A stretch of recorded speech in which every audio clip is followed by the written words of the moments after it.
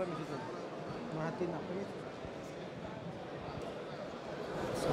motivo de orgullo y satisfacción para todos los dominicanos ver cuántos hombres encabezados por José María Inés,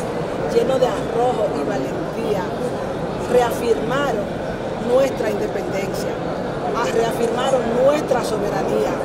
Si bien es cierto que competían en escenarios muy desiguales, no menos cierto es que vencimos una vez más a los haitianos y que una vez más nuestra república pasó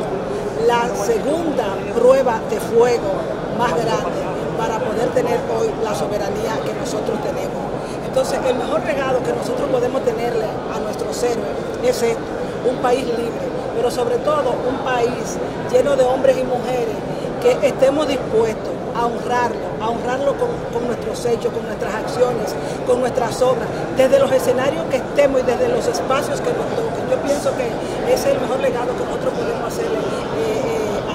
a estos héroes que nunca vieron obstáculos, que lucharon contra toda esperanza, pero siempre con un fin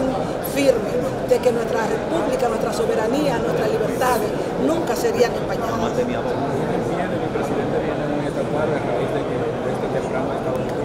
Así es, el presidente